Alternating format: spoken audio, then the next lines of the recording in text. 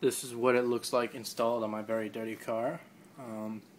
Just needs to be cleaned off a little bit, but it's mounted. Right now I'm only about 3 feet away, so I have to actually crouch, but at a good following distance you'll see it quite clearly. It's all connected in, wired up with a master kill switch,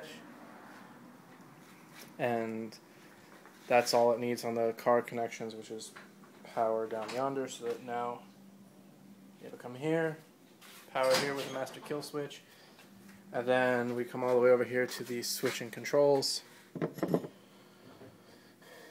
Now, of course, as before, you can tell it, let's see, do the classic, and now you can see it's running the classic, and all the commands work, the key fob works. Let me go find my keys, but it works. Thankfully, everything worked on the first try. I had plenty of clearance, a good ½ inch between my radiator, and here we go. Here's all on.